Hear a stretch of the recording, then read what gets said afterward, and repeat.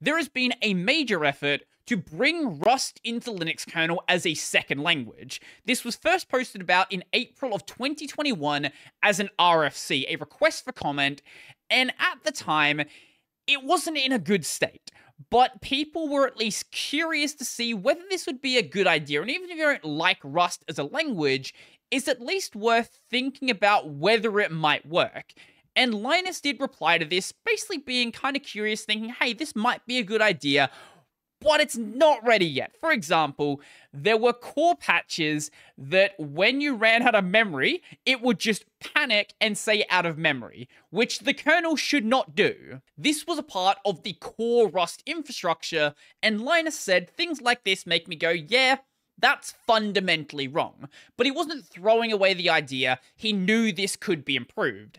And since then, there hasn't really been that much media coverage, maybe like a story here and there from Phoronix, but that's pretty much it. But it has been getting work done, and since then there has been 7 extra patch sets to get it to the point it's in today. And there have certainly been a couple of people along the way who didn't really see the point of the project, didn't see it really improving that much, but overall the conversation here has been incredibly respectful, and it seems like everyone just wants this to improve, because this isn't just like a throwaway thing that someone made just for the sake of it. This has been going on for an entire year. So this latest patch set is from May 23rd, and the comments on this thread are drastically different from the RFC. It went from, this is completely broken, and this is unusable in the kernel, to, hey, your documentation should probably be slightly changed. There's some extra words in here that don't really need to be here. And hey, there is this, like, minor logic error, and, like, there are too many devs listed for this patch, and things like that. Basically, what I'm saying is this patch set is pretty much ready to merge. There's maybe going to be one more iteration, and then it will be done. Now, Linus hasn't commented on this particular thread, but he has talked about it in a different medium. Recently, Open Source Summit 2022 happened in Austin, Texas, and among other things, Linus was a part of a talk with Dirk Hoddendell, and he had a few things to say about the state of Rust and the Linux kernel, saying that Rust may be here real soon, and specifically mentioning 5.20. Now, 5.19 currently isn't out, and it could potentially make that window. It's just fairly unlikely, because 5.19 is supposed to be available towards the end of July, and that would be cutting it pretty close, and you probably don't want to have that short of a window to introduce a whole new language into the kernel. 5.20 seems like a far more realistic estimate, but it might not actually be called 5.20. Linus isn't exactly a big fan of having big numbers in the kernel version, so it's entirely possible that instead of that, the number gets bumped up to 6.0. At least for the last couple of major kernel versions, 20 is roughly the point where the number gets incremented. Keep in mind though that just because we have a possible release version doesn't mean that's actually when it's going to come out, because Linus also said this: it's getting to the point where maybe it might be mergeable for 5.14 or something like that. And right now, we are very much past 5.14. But for the sake of argument, let's just say it is going to be available. Just because it's going to be available in that version doesn't mean it's always going to be available. Before the Rust people get all excited, you know who you are. To me, it's a trial run, right? We want to have Rust memory safety, so there are real technical reasons why Rust is a good idea in the kernel. But at the same time, it's one of those things. We tried C++ 25 years ago, and we tried it for 2 weeks, and then we stopped trying it. So to me, Rust is a way to try something new, and hopefully it works out, and people have been working on it a lot, so I really hope it works out, because otherwise they'll be bummed. If the costs end up outweighing the benefits, or the benefits just didn't really exist in the first place, it can always be thrown away, and then something else in the future can be tried. And this is one of the great parts of foss. You don't need to come up with all of the solutions yourself, because I'm sure this is not a solution that Linus ever would have tried himself. Now, the introduction of Rust obviously leads to some maintenance complexity concerns, because rather than most of the codebase being written in C, now you're going to have really large parts also written in Rust. So if you're going to maintain those sections, you do need to know Rust.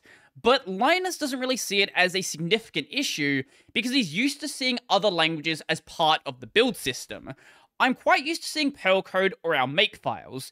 Our makefiles are makefiles in name only. They are an unholy mess of various macros and other helper functions that are really hard to understand. And I'm in the situation where if somebody sends me a patch with some of the scripting and the makefiles, I don't even pretend to understand Perl. I'm one of those people who think Perl is a write-only language. I'm sure Linus does know Perl to some extent, that's basically just hyperbole. But the point he's getting at there is the kernel is not managed by a single maintainer. It's not managed just by him or by Greg Crowell-Hartman or anyone else on the team. So what you need isn't someone who knows every single thing about every technology used in the kernel. You need trustworthy people who can worry about different aspects. And when we're talking about something at the scale of the Linux kernel, that's really the only way to realistically manage it. People only have so much time in the day to learn so many things. You'll never find someone who knows every single thing they need to know to work on every aspect of the kernel. And you might be asking, well, why even bother with Rust? Hasn't the kernel been doing perfectly fine just doing everything in C? And that tiny brief period where a little bit of code was written in C++ and just thrown away because C++ is a terrible language. And yes, you are absolutely right. And Linus did mention one thing that Rust does offer: memory safety. And yes, you can have memory safe code in C. They've been doing that for years now. The problem with that idea, though, is that even the most competent developer is going to make mistakes, let alone the fact there is a lot of new and up-and-coming developers who may not know every single minute detail they need to know to make sure this isn't a problem. So rather than fighting against your tooling to make sure the tooling does what you need, why don't you use the tooling that deals with the problem, or at least makes a clear delineation between the memory safe aspects and the potentially memory unsafe things with the unsafe declaration? And back on the original Rust RFC, there's a list of goals for the project and reasons why this change may be beneficial.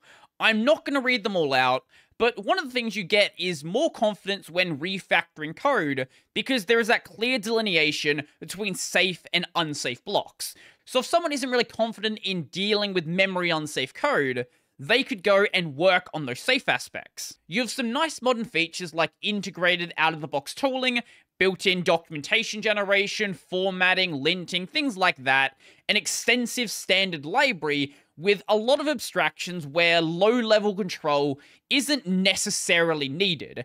Also, a much stricter type system than what is available in C. Plus the fact that right now Rust is a really cool and really popular language, so a lot of people who might never have had interest in committing to the kernel, knowing that Rust is going to be available, might actually decide to go and do so.